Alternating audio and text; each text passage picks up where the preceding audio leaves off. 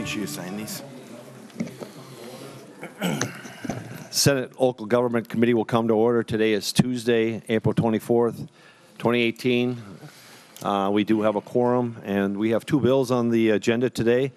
The plan for today is to vote on Senate File 3135 right around 9:30, hopefully, and have about 45 minutes of informational hearing on Senate File 4020 at that time going forward. We'll have proponents and opponents for Senate File 3135. Each side will have about 20 minutes each to testify, and each testifier will be limited to 2 minutes. After the testimony, we'll have about 15 minutes for discussion and questions from committee members, and then we'll vote on the bill. And then for the informational hearing on 4020, proponents and opponents will be allowed about 15 minutes for testimony, and that will be an informational meeting only, and hopefully we'll get to the adjournment. The first item on the agenda is Senate File 3135, Senator Hall. Welcome to the committee and to your testifiers, and proceed. Thank you, Mr. Chair. On Senate File 3135, I'd like to start out with an author's amendment. Hopefully you have the A1 amendment in front of you. The A1 amendment is pretty much just technical.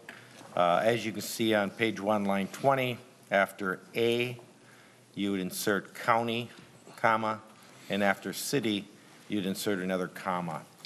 If we could, I'd like to move that.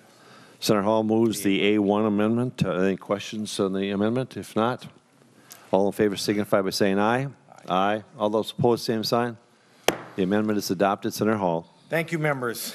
Senate File 3135 provides statewide uniformity on regulation of the use and sale of auxiliary containers. Auxiliary containers are like bags, cups, bottles, packaging, whether reusable or single use, that are made of cloth, paper, plastic, aluminum, glass, post-consumer recycled material or similar material, and is designated for consuming, transporting, protecting merchandise, food, or beverages. When everyday products like cups, to-go containers, straws, bottles are regulated inconsistently, it creates problems for consumers, working families, retailers, and manufacturers. Might I say, at this point, there are 16 other states that have already adopted uniformity laws. Uniformity across the state in this area is important to businesses operating under the state because it allows them to achieve customer savings through operational efficiencies. Uniformity is equally as important to small business owners because they want and need level playing field, as they oftentimes have competitors operating right across the street under a different set of rules. Regulatory clarity is important to consumers and businesses. Local businesses operating under a consistent state regulatory environment are best suited to make decisions about their products to use or what not to use, which drives the right decisions for their customers, their communities, and themselves. In the end, statewide uniformity is important as a way to ensure consumer choice and options, to protect against patchwork regulation, and support thousands of American manufacturing jobs. And with that, I'll go to my testifiers, if I may, Mr. Chair. Mr. Chair, Senator Hall, you have several testifiers. Would Mr. Newstead, is he here this morning? If you would introduce yourself for the tape, and please proceed. Thank you, Mr. Chair and members of the committee. My name is Bruce Newstead. I work for the members of the Minnesota Retailers Association. We're a collection of retailers, small, Main Street, mid-size, and large retailers across the state. Today I wanted to draw your attention to a one-pager in your packet that represents the work of some organizations that support what Senator Hall is bringing forward today. Senate File 3135, we thank him and several other senators for championing this issue. This bill is important, as Senator Hall said, because of consistency and consumer choice. We are seeing, as I think you'll hear today, a patchwork of local regulations relating to plastics across the state. Minneapolis and St. Louis Park have enacted plastics regulations, and St. Paul had that conversation but rejected it this past year, but I believe is going to have that conversation again. This patchwork is indeed difficult for businesses and consumers, and to give you just a quick look at that, for a large retailer, this patchwork disrupts their operating models and gets in the way of efficiencies that ultimately relate to cost savings for consumers. For our very small retailers, this patchwork is very problematic because it generally means that right across the street in a neighboring community, another business, another retailer is operating under a different set of rules and providing an unlevel playing field. And I think you'll hear today from some of our new American businesses in our communities, this patchwork stands to stifle needed and important economic development, jobs, and entrepreneurialism. I think we heard that message loud and clear when St. Paul had this conversation. But no matter the size of retail, this patchwork does interfere with decision-making that's being made based on products, consumers, and communities today. And we would contend that that's the right level for those decisions to be made. There are potential impacts on consumer costs and choices, especially given today, as you know, very competitive retail environment and very mobile consumer. It doesn't take much for a consumer to decide to go shop across the street if they feel like there's a burden to shop in the store that they normally do. I do want to say, though, and be very, very clear about this, this effort to raise regulation to the state level isn't about taking away something from the local level, but rather vesting the uniform standard at the state level. And there are areas in which we do that in law, and I would contend that this is one of those areas that we should. Mr. Newstead, if you could wrap up, please. Thank you. Just to give you a snapshot, retailers are used to operating with state-level regulations. Paint care, paint stewardship, as an example, is done not on a community-by-community basis, but on a statewide level. So thank you, Mr. Chair, and again, thank you, Senator Hall, for offering this legislation. Thank you, Mr. Newstead. Next is a Mr. Steve Rush, if he'd introduce himself and proceed. It is, Mr. Chair. Thank you very much. Good morning, Mr. Chair and members of the Senate Local Government Committee. My name is Steve Rush, and I represent Holiday Station Stores, the Bloomington, Minnesota-based convenience store company. As of 2018, Holiday has been in the retail convenience store business for 90 years. Holiday appreciates the leadership and support of Senator Hall in advancing Senate File 3135, and we strongly support its passage. We submitted a letter from my colleague at Holiday which details the reasons for our support for your consideration. Accordingly, my remarks will be brief. When I started practicing law over 30 years ago, legal compliance with federal, state, and local laws was nothing like it has become today. With Congress and our states moving at a more deliberate pace, we have to confront far more activity at the local level than ever before. This bill attempts to bring conformity in Minnesota in the area of auxiliary containers, which is important to the convenience store industry and its customers. The biggest example of how we are affected by these local restrictions would involve our coffee cups and lids. A polystyrene styrofoam cup is inexpensive and popular, but we have seen some cities decide that we and our customers should not be able to choose polystyrene. This is where we start to get confusing when local units of government start to prohibit the use of a certain type of coffee cup that is a major component of Holiday's business. These local restrictions do create a confusing patchwork of local restrictions that adds another layer of red tape when supplying our customers with compliant containers. There are also significant costs between polystyrene and compliant containers, which is outlined in the Holiday letter. As a company, we do offer recycling options at our Holiday stores with paper, plastic, cans, and glass. Holiday does believe in local control, but local control begins with retailers and their customers, and we should be able to choose what kind of coffee cup we want to use. Thank you for your time. Thank you, Mr. Rush. Thank you, Mr. Newstead. Next, we have a Mr. McWhorter, and on deck, a Mr. Yang, if they would come forward. If you, Mr. McWhorter, if you would, I hope I got that pronounced right, but if you would identify yourself, that'd be great. Lonnie McWhorter with 36 Linton Refuel Station. Good morning, Mr. Chair, members of this committee. Thank you for hearing my testimony today. I run a small convenience store in South Minneapolis, and we are really well known for what we do in our community and for a lot of the engagement that we have, as well as for being innovative in a number of areas. We focus on having a lot of locally sourced and organic items in our selection, as well as dealing with paying our staff a livable wage and really working hard to make sure everyone feels included in our operations. I want to ask for support on Senator Hall's bill here for the reasons that when I first started off in this business around 13 years ago, it was extremely difficult. I was learning the ropes, and to have more legislation put on me at that time, I'm not sure that I'd be able to subsist. If you take a look at the business section of any newspaper, you can see all of the remnants of what used to be many retailers and how we continually face many uphill battles and many fights, including in the restaurant business as well. Now, this isn't to say that I'm opposed to compostable cups. In fact, I use them in my own business. I just believe that we need to have more freedom of choice among the options there for many of our retailers and of the restaurateurs. Thank you, Mr. Chair. Thank you, Mr. McWhorter. Mr. Yang, if you would identify yourself for the tape and please proceed. Good morning, Senator Hall and committee members. My name is Pasi Yang. I'm president of the Minnesota Hmong Chamber. The Minnesota Hmong Chamber has represented Hmong business since 1979.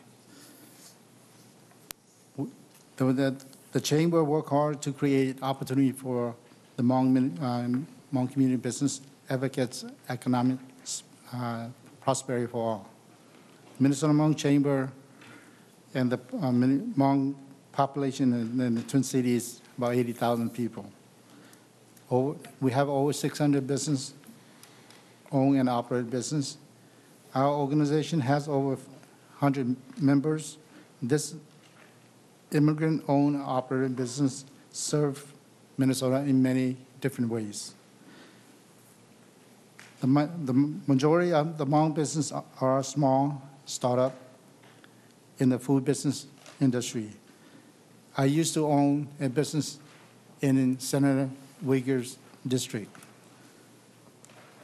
The Hmong community has a strong entrepreneurial spirit. We work hard to deliver skills, services to our customer.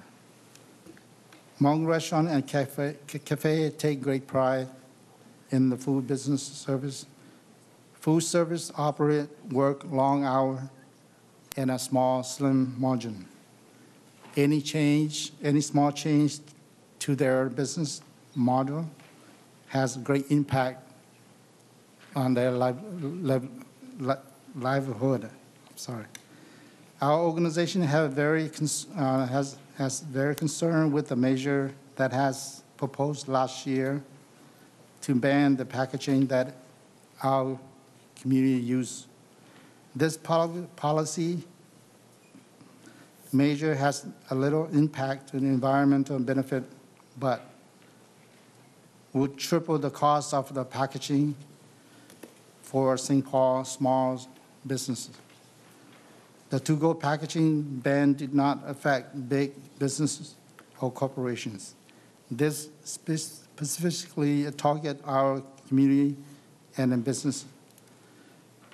This gives a big business an advantage by allowing them to still sell food out of cheap packaging material.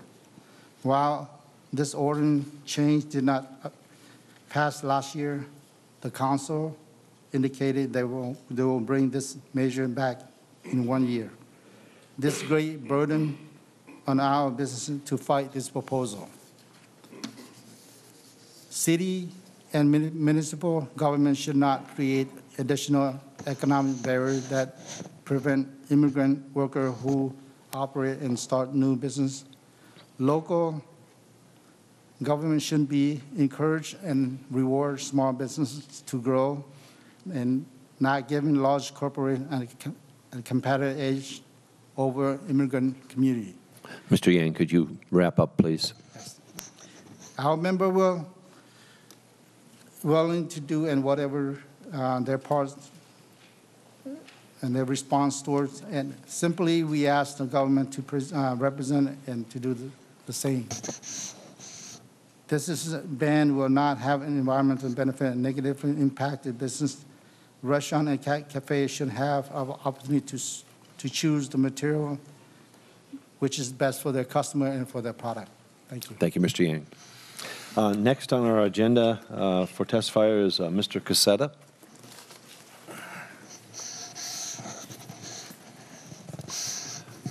Welcome to committee. Please identify yourself for the tape and proceed. Thank you. My name is Dave Casetta. Thank you, Mr. Chair. My name is Dave Casetta, owner of Cassetta's, and I am here in support of House File 3606. I believe this is an issue of fairness. The ordinance the City of St. Paul brought forth last year would have banned black recyclable plastic from my restaurant, but it would have allowed black plastic in large supermarkets and retail stores. This ordinance, another ordinance like this, unfairly targeting the restaurant industry. As businesses, we try to be forward-thinking and plan and develop our model that would keep our operations sustainable. I found a material that was cost-effective and worked for my products and for my customers. The black plastic we use is recyclable. At this time, no cost-effective, comparable, compostable materials that work for our products. Cassetta's employs 300 people. The containers we use now work fine. Cassetta's would rather put money into our workforce instead of spending an additional $240,000 on to-go containers to replace what we currently use that actually do not work. Banning certain products and mandating the use of other more expensive materials does not help us, our customers. It simply adds costs, administrative burdens, and squanders tax dollars. Genio, Hormel, Oscar Mayer, Vaseline, etc. are large companies that would be exempted. Mung Village and Mung Town and many other small independents as us would be mandated. Today, our customers can make these choices that best fit their needs. In our restaurants, you can find a variety of food packaging materials that are sensitive to our consumer choices in terms of prices and the ability of these materials to be recycled or composted. Packaging bans force us all to use more expensive and non-functional food packaging materials. We are then forced to these increases along to our customers. More restrictive measures like the one that proposed in St. Paul without similar changes in all cities and industries is unfair to the businesses who operate in that city. Mr. Casetta, could you wrap up, please? Cassetta's currently, we are on a recyclable program. Cassetta's will recycle our black recyclable plastic. Last evening, I purchased these items that you see in front of you at a supermarket, and I am requesting that you see these items that would be exempted under the St. Paul ordinance, but would be mandated by all other people in small markets and restaurants, such as Cassetta's. Cassetta's promises to do its part. The recyclable company must do its part. Thank you. Thank you, Mr. Casetta. Is there anybody else in the audience that would like to testify in support of Senate File 3135? If not, then we will proceed with those who have come to testify as opponents. Mr. Huser, if he's here, please come. And Mr. Johnson, if he would come and be on deck, that would be appreciative. Please identify yourself for the tape and proceed. Thank you. Mr. Chair and members of the committee, my name is Stephen Huser and I represent Metro Cities. Metro Cities represents the shared interests of cities in the 7-county metro area at the legislature, executive branch, and the Metropolitan Council. Metro Cities respectfully opposes Senate File 3135, which would preempt local authority related to auxiliary containers. This bill contradicts Metro Cities' policy supporting local authority and allowing municipalities to work with their local businesses, community members, and to decide their own local ordinances. Thank you. Thank you, Mr. Huser. Mr. Johnson, if you'd identify yourself and proceed. Thank you. Thank you, Mr. Chair. Thank you, committee members. My name is Andrew Johnson. I'm on the Minneapolis City Council. I'm the majority leader and the chair of our Intergovernmental Relations Committee. And actually, the first ordinance that I authored when I was elected was a ban on styrofoam takeout containers in Minneapolis. I took this on, and by the way, this bill would actually nullify that ordinance, but I took this ordinance on because these containers are bad for consumers, taxpayers, and the environment. They leach a known carcinogen and an endocrine disruptor into the food and beverages in which they contain. They pollute the recycling stream and increase cost to taxpayers to process each ton of recyclables. And they represent an aggressive form of litter that gets easily carried by wind and breaks into many pieces that end up contaminating our water and clogging the digestive system of wildlife. We worked closely with small business community and supplies industry to get our ordinance passed and to help support them before and after. By and large, what I hear from countless small business owners is that they say they are in support of this ban because it leveled the playing field and created economies of scale with sustainable packaging, which helped them afford to do the right thing. The ordinance even had the unintended effect of benefiting Minnesota's timber and paper industry through increased sales of compostable and recyclable containers. It's no wonder this ordinance has been wildly popular, and years later, I still have people thanking me for it. And by the way, our ordinance is in keeping with what the state has mandated us to do. The state set an ambitious goal of 75% recycling by 2030. For the Twin Cities area. And the state delegates management of solid waste to local government through their solid waste management plans and by requiring management of materials according to waste management hierarchy. Senators, the city of Minneapolis is opposed to this preemption bill.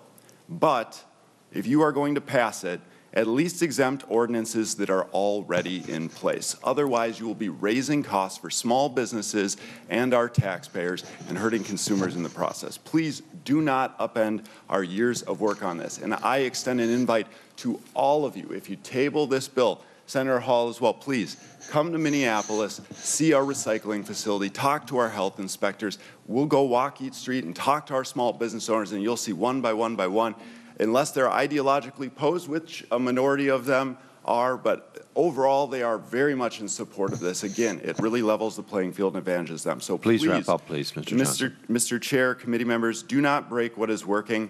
And I want to add one last note. The gentleman who owns Casetas, who testified on his packaging, under our ordinance, that packaging is completely permissible. It's allowed. It's not affected. Thank you. Thank you, Mr. Johnson.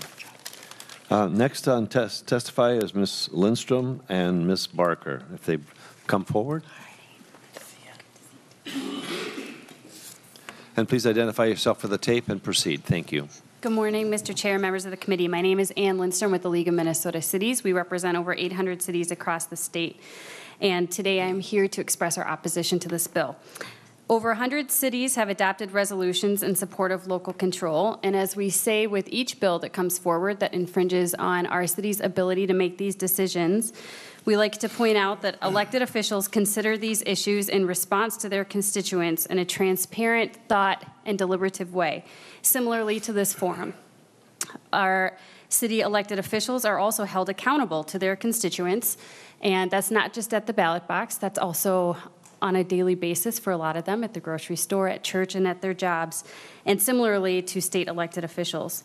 This bill takes away that ability on a specific issue, and as Councilmember Johnson said, it would nullify existing ordinances. For these reasons, we respectfully ask you to oppose this bill. Thank you, Ms. Lindstrom. Ms. Barker, please identify yourself at the tape. Thank you. Senators, members of the committee, thank you for your time to speak today. My name is Emily Barker. I'm a recycling specialist with the City of St. Louis Park, and I'm here today to speak in opposition to Senate File 3135. For over 40 years, the Minnesota legislature has placed the responsibility for managing solid waste with the cities and counties. We provide education to residents to help them understand what can be recycled, and we set policies to support quality recycling programs and reduce contamination. We also play an important role in achieving the 75% recycling goal set for metro counties by the legislature in 2014. Different cities have different needs when it comes to solid waste. Determining the types of policies that will work best should be left to the local authorities who know the specific challenges of that community. A policy on auxiliary containers, such as to-go food packaging, might be considered to increase the amount of materials that can be recycled or composted, minimize contamination in recycling and organics, or reduce litter. The City of St. Louis Park has been a leader in recycling since the early 1980s, when the city began organized recycling collection at the curb.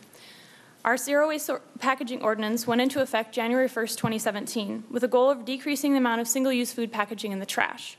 This policy was put into place after extensive public process and discussion with stakeholders to determine what policy would serve the needs of our community best.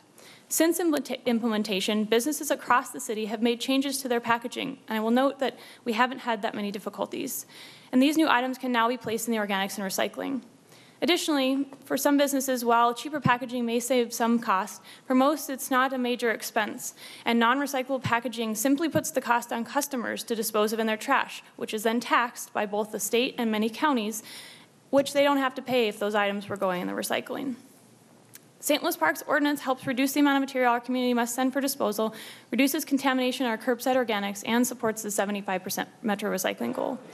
A policy on packaging is not right for all communities, but all communities should have the ability to have the conversation and make the decision locally.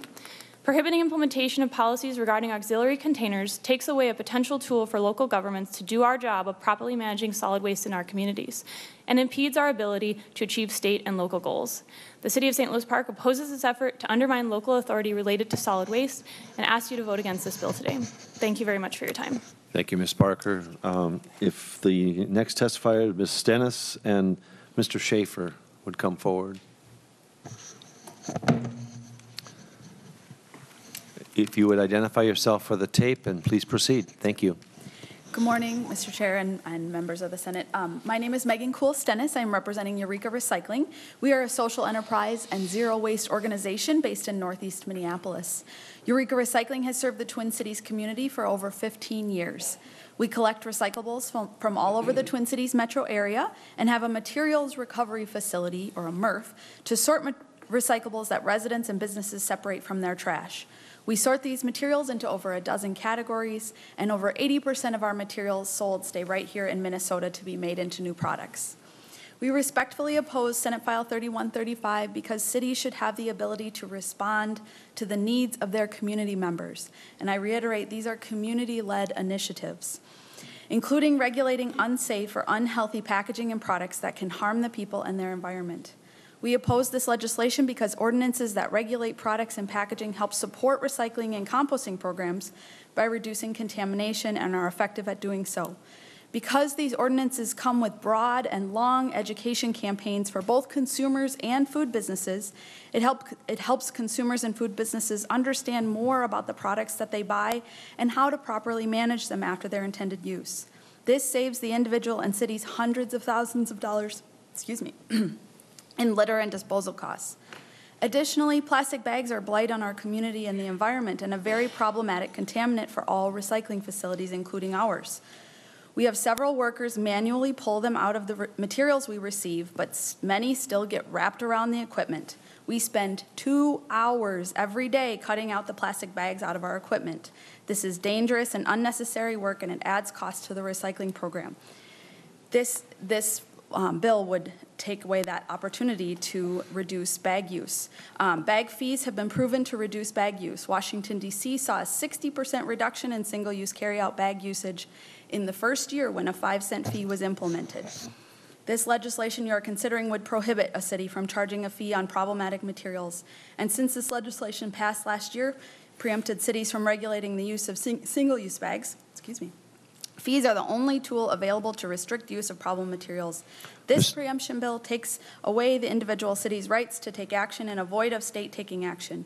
Not every city is ready, needs, or wants this kind of ordinance, but the ones that do should not be prohibited from using this tool by elected officials who don't live in those cities. Please do not support Senate File 3135.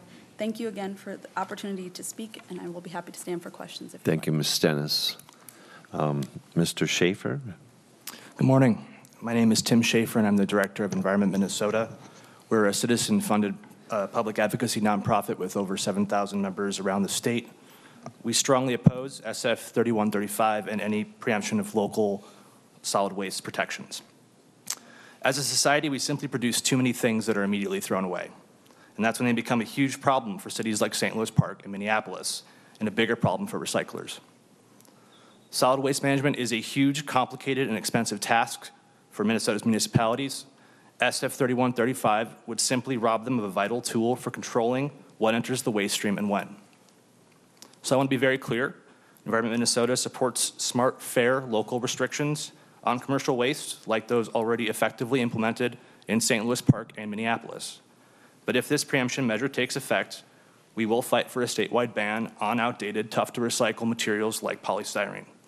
And if this committee is truly concerned with varying local restrictions, statewide bans or restrictions are the next logical step. In the meantime, though, local controls like Minneapolis's Green to Go help consumers and ease the burden on cities. Allowing municipalities to set their own waste restrictions while the state sets recycling goals is a fair compromise, and it's one that Minnesota is already taking advantage of. Please don't gamble by throwing it away. Vote to reject SF 3135. Thank you. Thank you, Mr. Schaefer. Next, Mr. Conroy and Mr. Kudelka. And for the audience, please identify yourself for the tape and proceed. Sure. Mr. Chair, members of the committee, my name is Chris Conry. I'm here representing Take Action Minnesota. We are opposed to Senate File 3135. Senate File 3135 is one of over 50 preemption bills introduced during this biennium. These measures have attacked workplace standards, voting rights, civil rights, law enforcement, transit options, housing and land use, fire safety, and yes, now local control of waste management. These proposals are not a coincidence. They are not unique to Minnesota. Like many other states, we are experiencing these anti-local measures that are rolling back the standards that counties, cities, and townships have put in place to protect their own residences. Pioneered by the tobacco industry and perfected by the gun industry, preemption has become the tool of choice for industries who want to push back on democratically enacted common sense ordinances that local communities have passed for themselves. These ordinances have been carefully crafted through the unique give and take that residents, businesses, and local elected officials engage in their local government. Local government is a source of innovation that we all depend on. Please protect local democracy by voting no on Senate File 3135. Thank you. Thank you, Mr. Conry. Mr. Kudelka. Mr. Chair and committee members, for the record, my name is Kirk Kudelka. I'm Assistant Commissioner with the Minnesota Pollution Control Agency. We're here to testify in opposition of Senate File 3135. We have worked on other bills also and have opposed other prohibitions on local ordinances related to solid waste. Others have talked already about the requirements the legislature has put on local units of government, including a 75% goal for recycling in the metropolitan area. So I'm going to focus on a couple other areas. One is the impact of these policies that we've been talking about, which is compostable, recyclable materials. We talked a little bit earlier about how much of this really make a difference going into the waste. While certain components of the packaging may be small amounts, over 30% of what we throw away today is in packaging and containers. If we can move to making sure those things stay out of landfills by having them be recyclable materials or compostable, we're gaining on our recycling goals. In addition, non-compostable items in organics collection is a negative factor. Not only now are we throwing away something, but now we have contaminated what others have rightfully put away for recycling, and now having that negative effect and pulling those other materials back into the landfill, which folks have worked hard to keep from the landfill. And finally, these type of ordinances have multiplying impacts on recycling. Compostable materials, and whether it's serviceware, packaging, containers, have shown increases in organics collection rates at individual venues and also communities overall. For instance, Target Field, when it replaced its concessions packaging with compostable alternatives, raised from a recycling rate of 61 to 79%. When you look at communities, neighboring communities in Washington State, we saw Tacoma, Washington, which does not accept compostable packaging and flatware in their organics, only had a capture rate of food of 11%. But the rest of King County and Seattle saw 22 and 52% food capture rates as a result. It's because when you make recycling and composting easy by looking at the packages, when you have something you may have come from a restaurant and you can quickly within the first 30 seconds determine which container it goes in, people are going to make the right decisions. If you create that moment of hesitation, it will go into the trash, all of it, including which was compostable or recyclable. Mr. Kudelka, could you wrap up, please? Thank you. The other quick thing is there are benefits to other businesses. There are businesses large and small in Minnesota that benefit, including NatureWorks, which produces compostable serviceware packaging containers located here in Minnesota. organics collection companies, from organic solutions to individual waste haulers, composting companies such as SET, the mulch store, and Creekside Soils.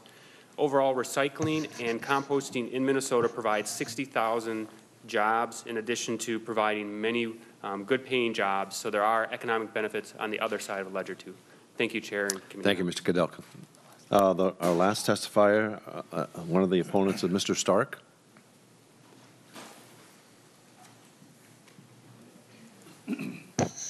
Please identify yourself for the tape and proceed.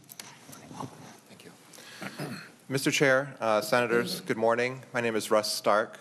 I'm the Chief Resilience Officer for Mayor Melvin Carter in St. Paul. It's a new position for me. I spent 10 years on the City Council, including 3 as Council President in St. Paul.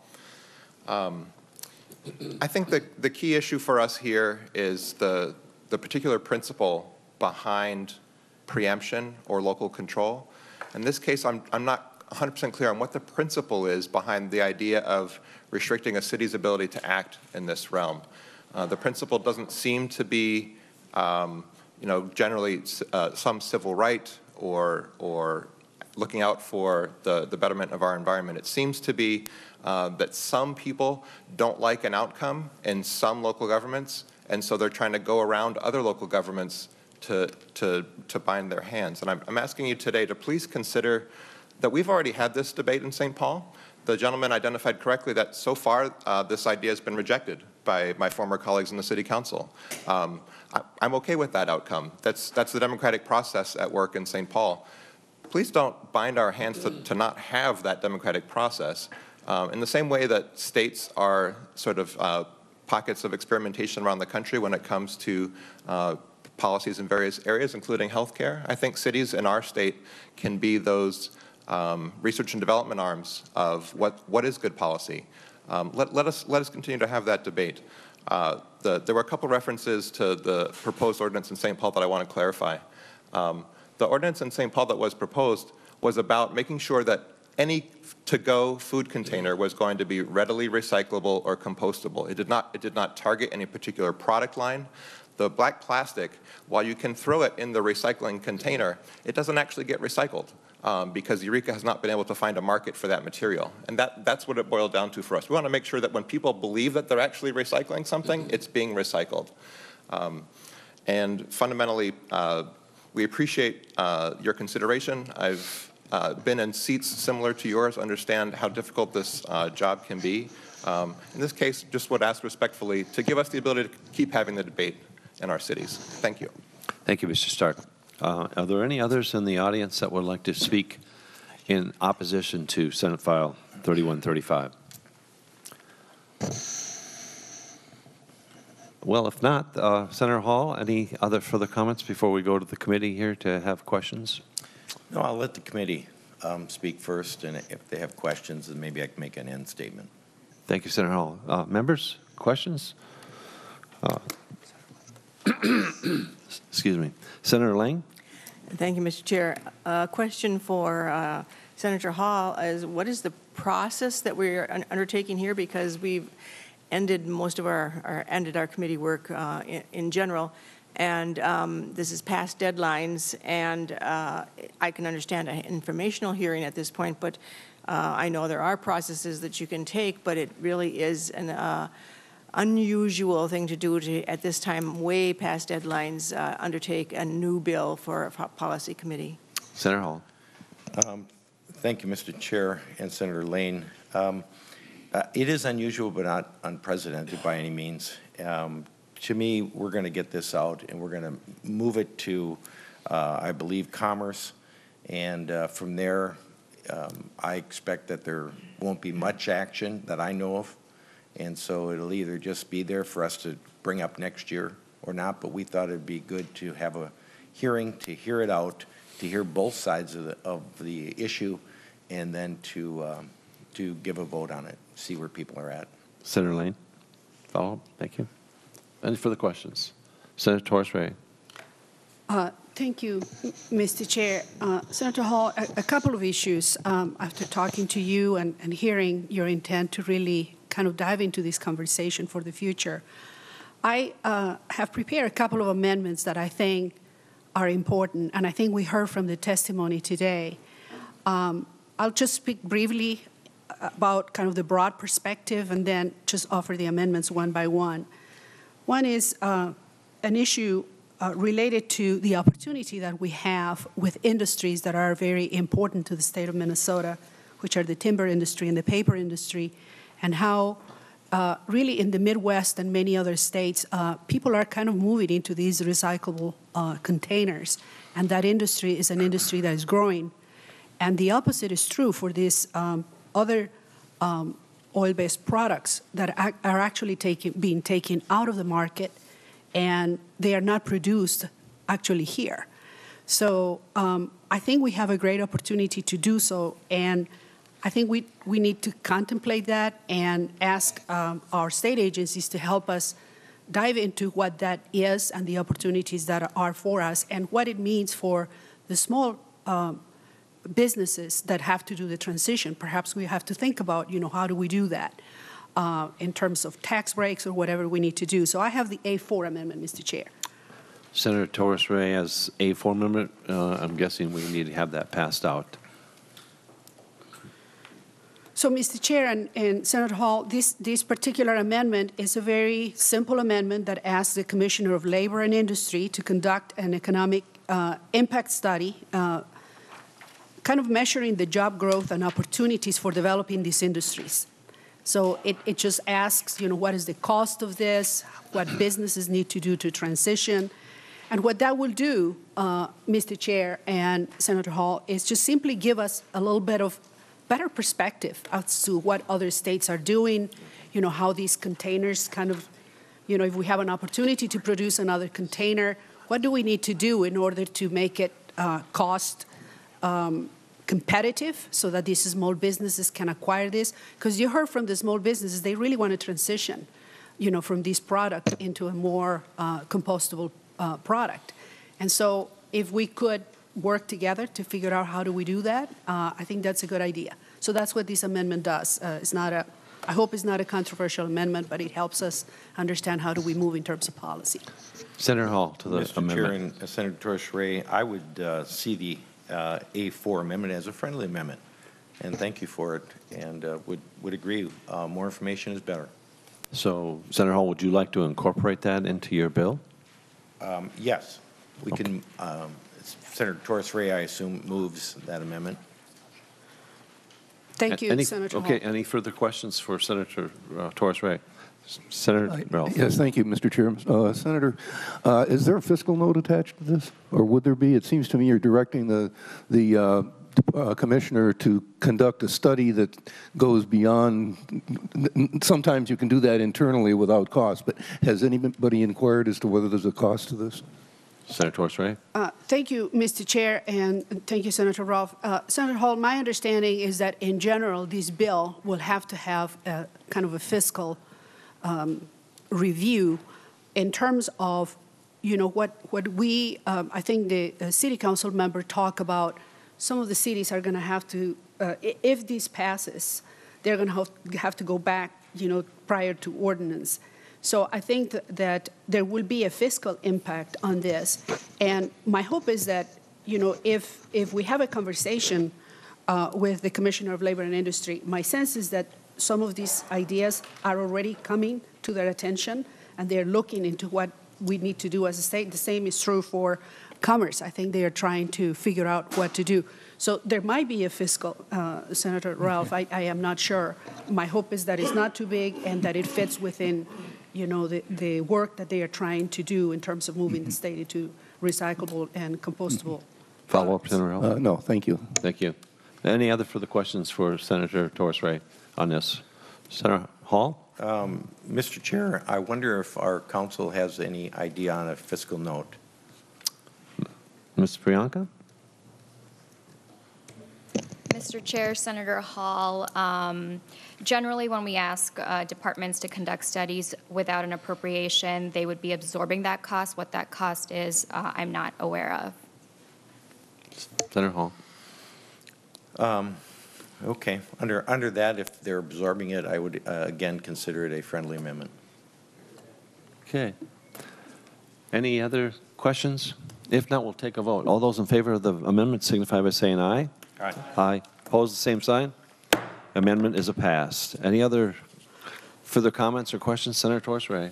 Thank you, Mr. Chairman. Senator Hall, I am excited that you're having this conversation about waste management. I think this is, kind of water issues and waste management are kind of the topics of the moment.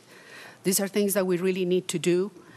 What I hear, however, is that in reality we don't have a system in place, and we haven't had a conversation about how this needs to happen. And so I have an amendment, which is the A5 amendment, and this will have, Senator Ralph, a very big fiscal note that I hope we move into, which provides an open appropriation to the solid waste processing facilities capital assistance program, which goes to local authorities, that allows cities and counties to apply for grants to develop innovative ways to manage solid waste. In Minneapolis, and I think Councilmember Johnson talked about really a lot of the innovative things that have happened in the city as a result of really citizen engagements. Our constituents have demanded that we do this, and I think it's incredibly important that we look at some of the best practices that have been developed by some localities. St. Louis Park is doing something incredibly innovative. But we have not had the chance to review that and to really look at the cost of this. And so what the A5 amendment will do is that it will give us an opportunity to look at that. So I don't have an appropriation here, Mr. Chair, but it just simply says that we should put that in there so that the state, and this goes back to the core intention of this bill, Senator, which I believe you consistently say that, and the people who were testifying, is that you really want to have consistency across border lines so that people are doing the same thing and they consistently manage waste and recycling and compostables. And I think this will give us an opportunity to really say, okay, we're going to have consistent ways of doing this business in the future in the state of Minnesota, and we provide the funding and the guidelines to do so. And today we don't have that. So that's what this amendment is, Senators. And again, it is my intention to really build into the argument that you bring before us, Senator Hall, to really have a more consistent system so that businesses don't have to deal with this issue that they go from town to town and they have to do something else. There will be policy and funding that guides across borders how we manage waste. So that's what that amendment is, Mr. Chair and Senator Hall. So Senator Torres-Ray moves the A5 amendment. Senator Hall. Thank you, Mr. Chair and Senator Torres-Ray, and I appreciate your concern for consistency across the borders. With this bill, because of the appropriation, it would probably be better to be seen would have to be seen in other committees. But I'm not looking to bring a fiscal note on the bill, and so I want to keep this clean, and I would oppose the A5 amendment. Okay, Senator Hall. Members, comments or questions? Senator Laine? Thank you, Mr. Chair. I just want to remind us that the necessity is the mother of all invention, and where there's a need, we can solve the problem, and this sets us up for that. I know that the cooperatives, the Wedge and East Side Co-op that I go to, are already using recyclable containers, so we know that there's opportunities out there, possibilities out there right now, and let's just look deeper and encourage innovative ways to manage it. Senator Matthews. Thank you, Mr. Chair. Senator Torres-Ray, did you offer this A5 amendment as a standalone bill? Senator Torres-Ray. Thank you, Mr. Chairman. No, Senator Matthews, I haven't. Senator Matthews. Thank you, Mr. Chair. Senator Torres-Ray, I do believe that this could be an idea worthy of consideration for its statewide impact, because this could be for municipalities for around the state. This could be something that could be an ongoing discussion for how we can handle these kinds of processing procedures. And so I think it should stand as it should travel as its own standalone bill rather than just trying to be the retort to Senator Hall's efforts to help with consistencies in our businesses with this bill. Senator Torres-Ray. Thank you, Mr. Chairman. Senator Matthews, would you be my co-author and we will work on it for next year, which is a budget year? Senator Matthews. Mr. Chair, Senator Torres-Ray, I will keep thinking on it. I'm reading it here for the first time, but would definitely consider it. Thank you, Mr. Chair. I look forward to that, and I mean that seriously, Senator Matthews. I think this is a need, and I'm sure that the entire audience who is here will support us on this and many more. So I'm going to table this amendment for now, and thank you, Mr. Chair. So Senator Torres-Ray is withdrawing her amendment, the A5 amendment. Are there other questions or other concerns? Senator Torres-Ray.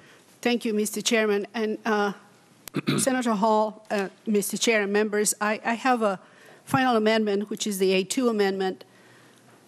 And Senator, I think that this amendment speaks to really the testimony that many brought before us.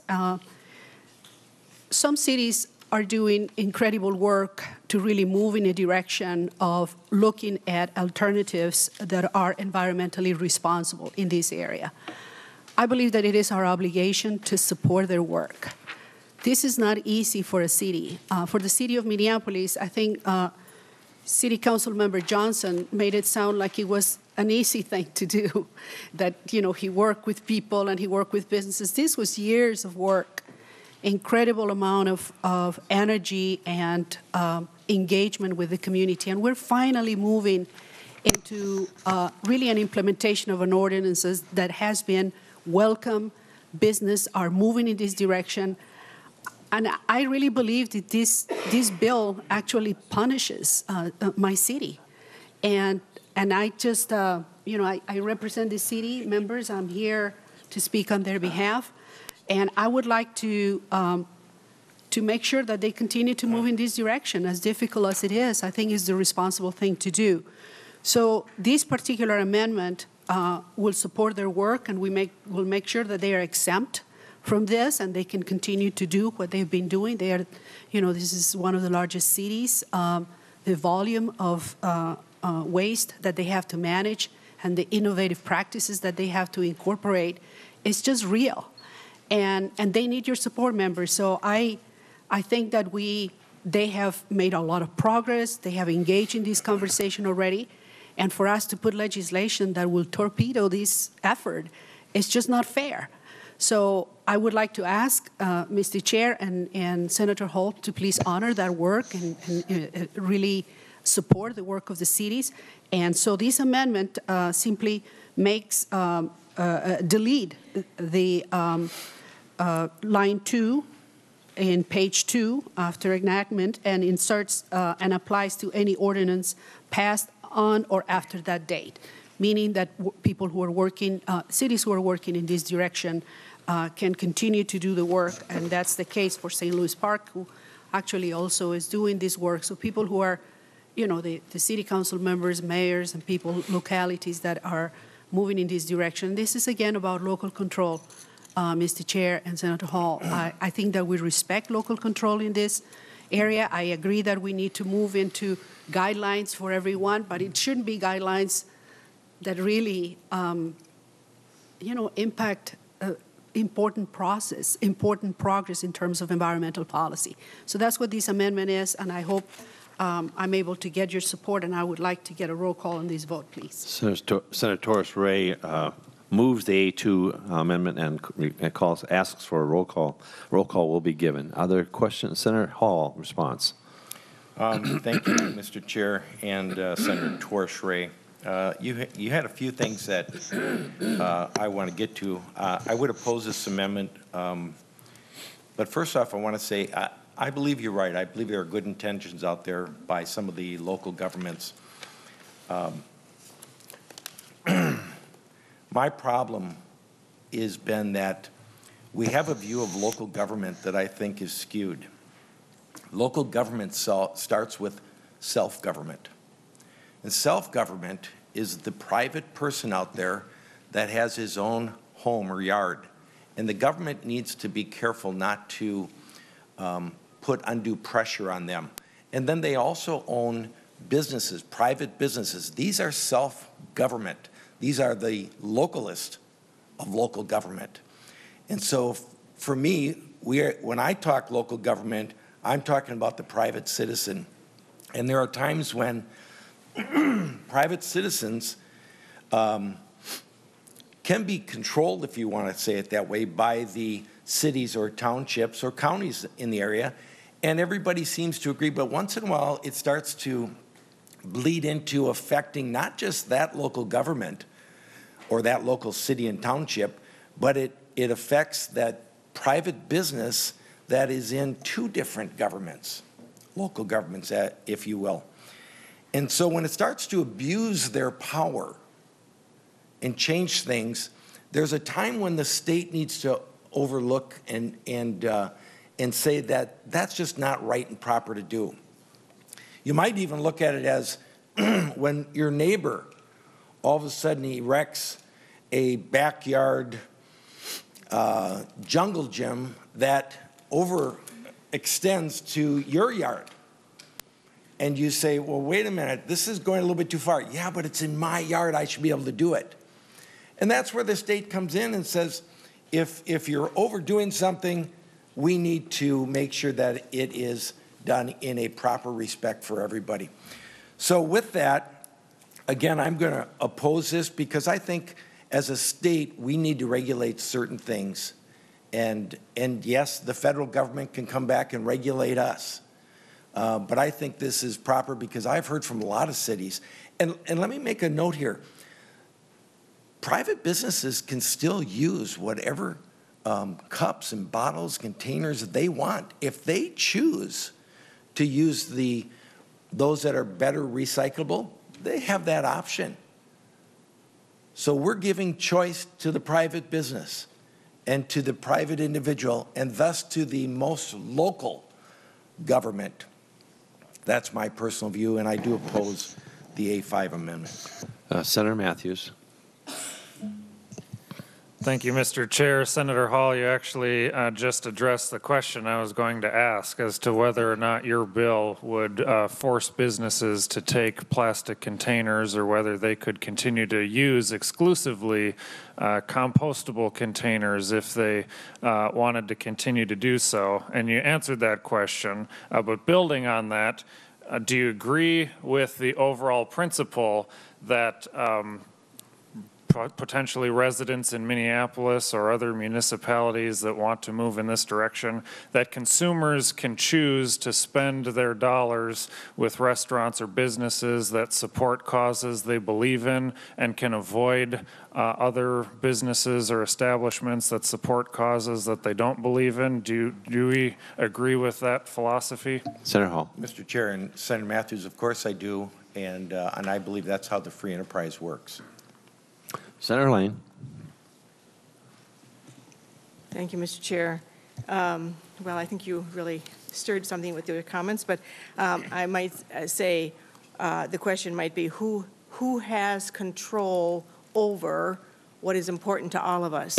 Because now you're saying that nobody should have control over the businesses except for, they ought to be able to do what they need to, on and on it goes. So who has control over our whole body's health?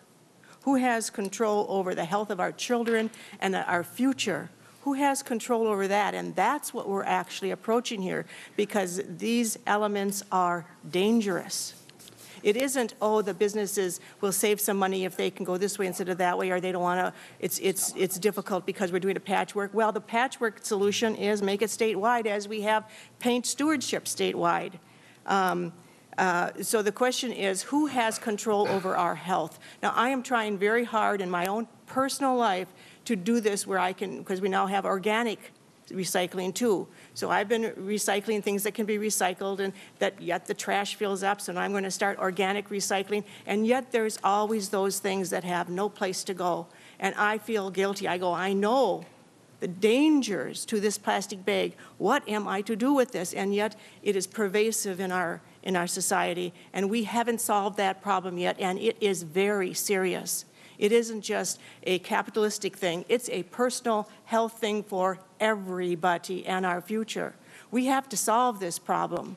It is very serious. So it isn't just a small situation of local control and who has control. It is all of our concerns, and our elected representatives ought to be taking heed.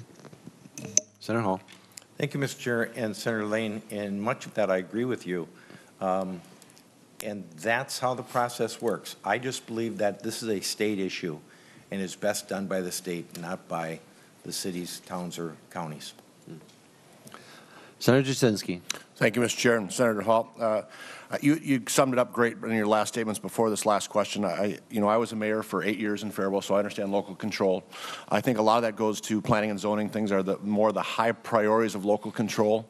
But as you said, as you stated as an example of the jungle gym in the backyard of someone, I think we need to look at this at a statewide level. I think it's much better. But the people out there, the businesses, when I was the mayor, I always was a business guy. I was involved in real estate. I was involved in retail. I was involved in all those things. But I always thought to protect the businesses to a fair as well, because a lot of times the businesses are working hard every day, day in, day out. They're focusing on their business, like Mr. Casetta. They're dealing with issues from minimum wage to hiring to all those different things. And all these things that come in front of us as far as these and recycling, things like that, a lot of times they don't get to attend those meetings because they're busy running their business. And that's the concern I have, the private business person that's out there that doesn't get involved in these things because they can't. They don't have the time. So for us as government to get in, and a patchwork is my concern. I don't like the patchwork. At a statewide level, I agree with Senator Torres-Ray. We need to look at this in the future and come up with something that's done uniformly. Statewide, to have one community against another, that one restaurant or one store can sell it, and a mile away in another community, they cannot. That creates an uncompetitive advantage. So I agree with the statewide regulations, and I think this is a good bill, and I would look forward in next year or the coming months or wherever, or next session to look at this at a statewide regulation, but I will support the bill. Senator Wiklund. Thank you, Mr. Chair. Back to the amendment that we're talking about, I guess I wanted to just express my support for the amendment, and I think part of the issue I have with this bill coming forward at this time is that it's now April 24th, and it's way past deadline. We didn't have much notice that this was going to be presented. And if you look at this retroactive application clause in the bill, I have serious issues with applying something retroactively to cities that have spent they've spent the time they've needed to come up with these ordinances. And we had about, I don't know, maybe 5 minutes or maybe 10 minutes, if I'm generous, about Minneapolis and St. Louis Park, what they have done. Certainly didn't get to hear the extent of the work that went on to create the ordinance that they came up with.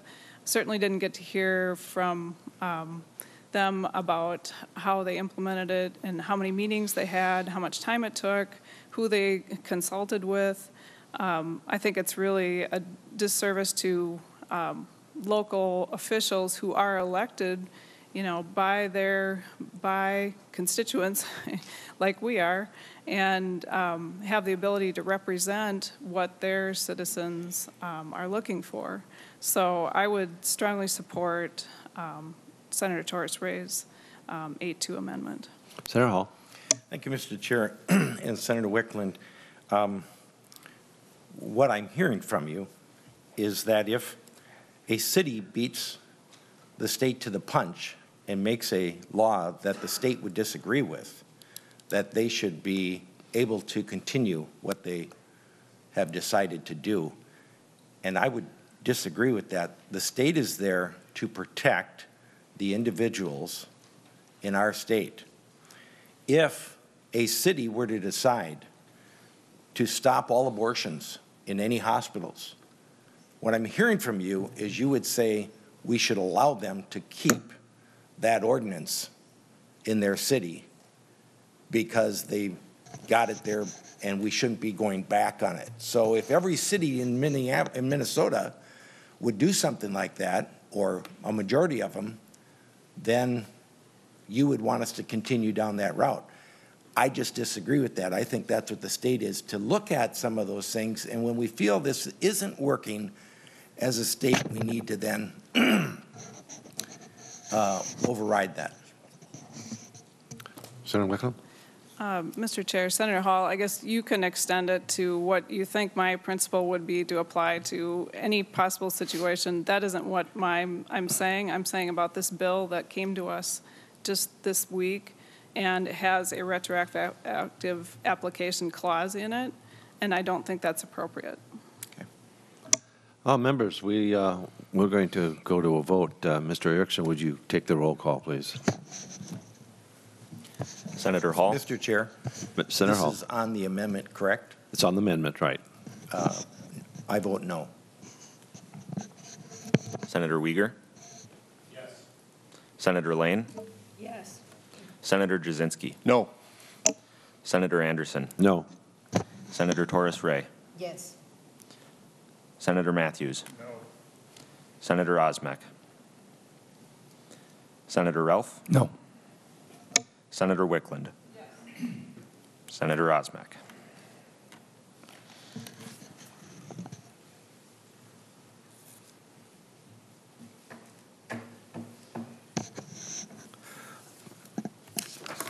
The vote being taken is 4 yes and 5 no.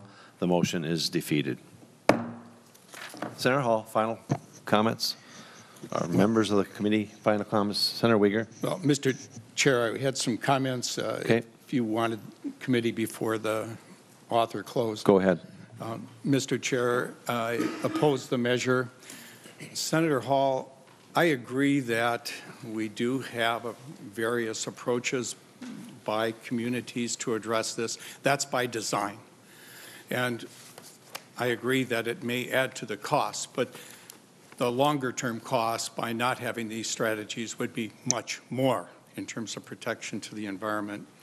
So I understand the motivation to try to do this. I find it a little ironic right after Earth Day that we're doing this, as I look at the various packaging and what you have here, but we have that opportunity, I guess, to discuss it. I have not heard from a single city council or county or chamber member in my district for this type of preemption move. And I do meet with those persons regularly, so at least in my area, nobody has weighed in on the need.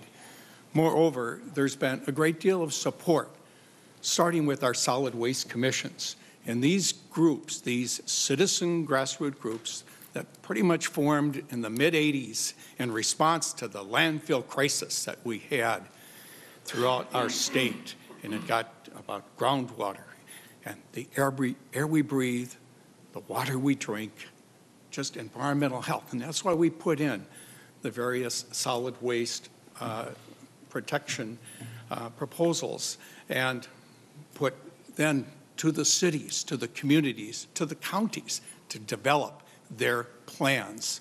And that would be the laboratory of ideas of how they best could reach their goals. So this was by statutory design that we have this flexibility. And so whatever the community might be, we empowered them through local control to decide how best to do it. And I believe it's working. It may be controversial at times, it may be inconvenient, but the fundamental concern is the environment.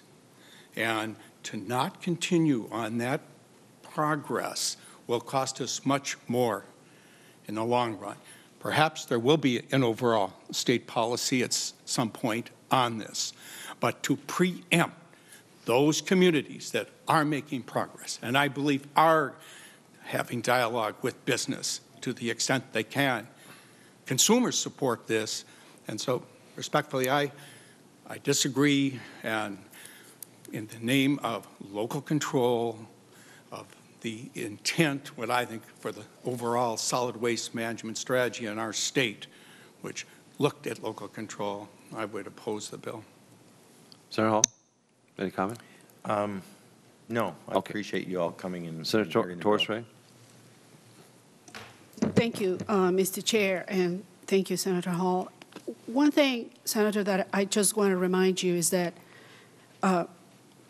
this is working for the cities that are moving in this direction, not just here in the state of Minnesota, but throughout the world.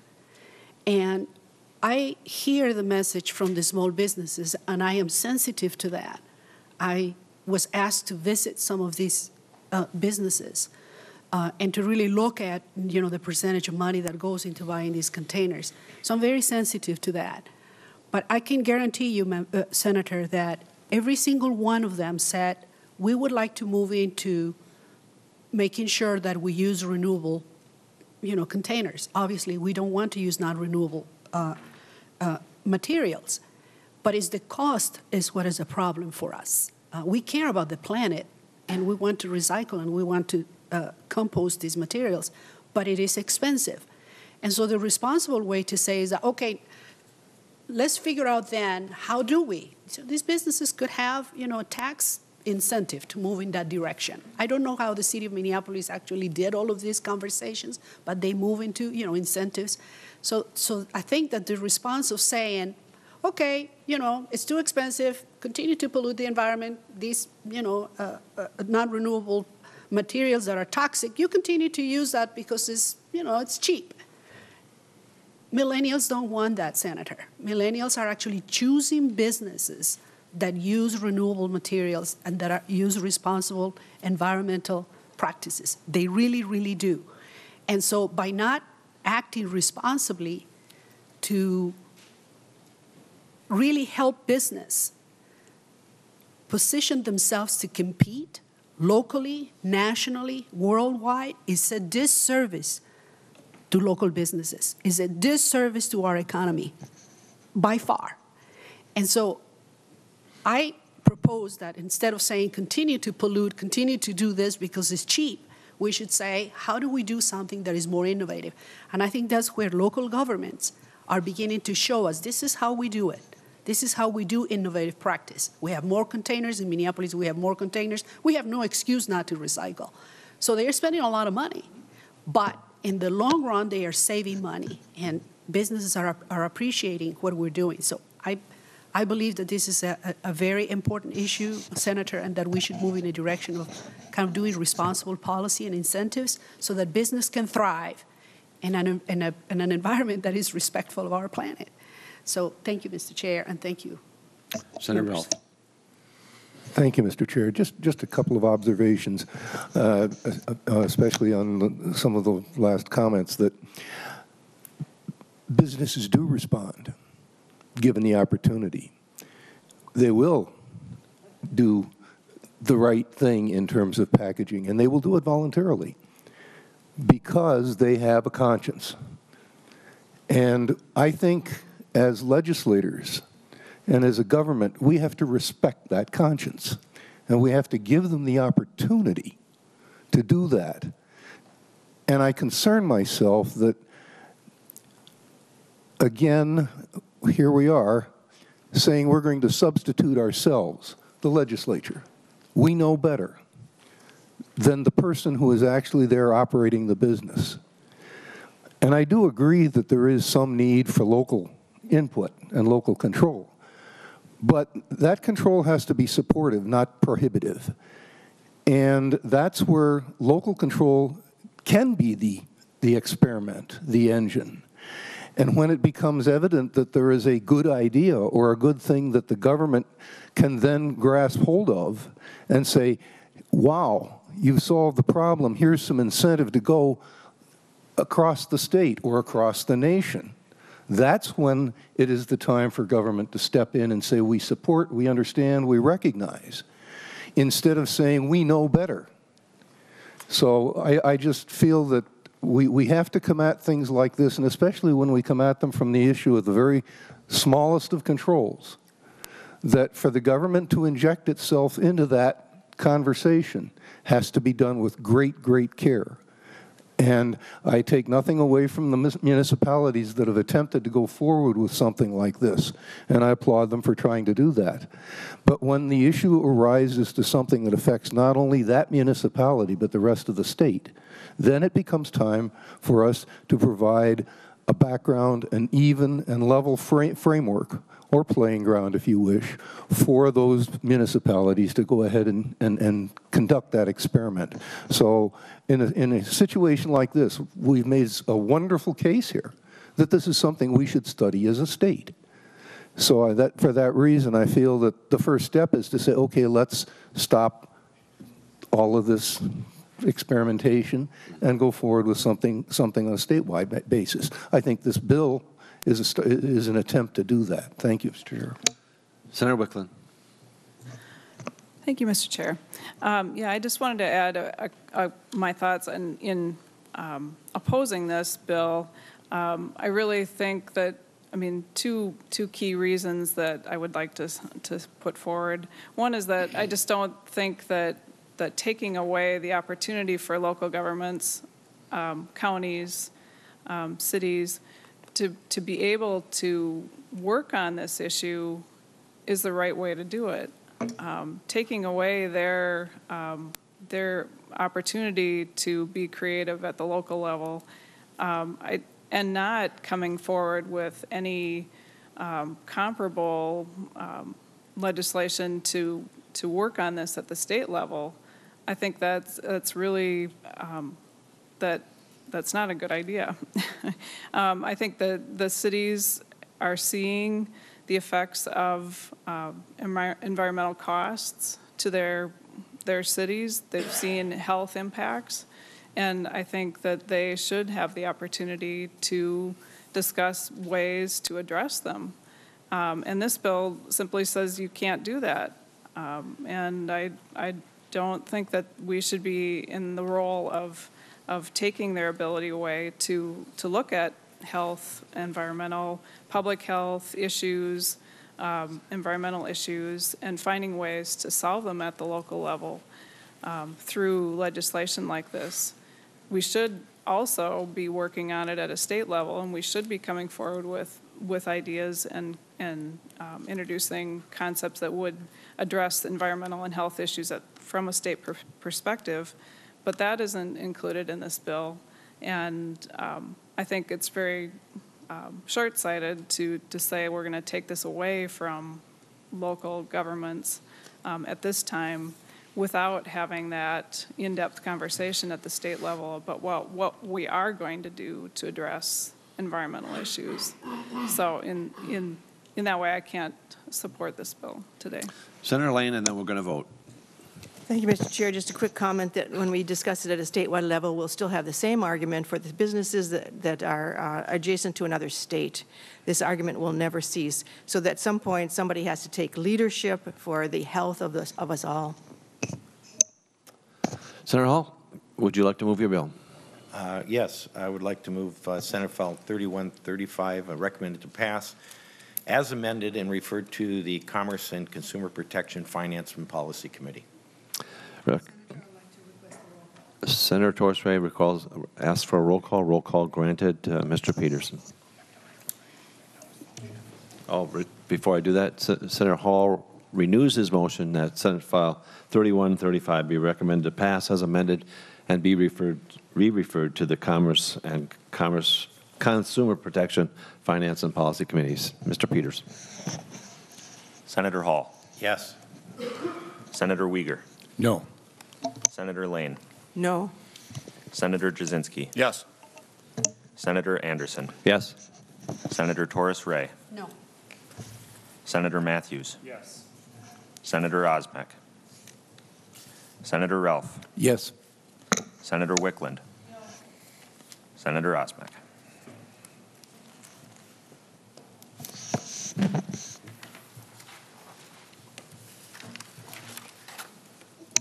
There being 5 yes votes and 4 no votes, the motion passes, and Senate File 3135 as amended is recommended to pass and be sent to Committee on Commerce and Consumer Protection.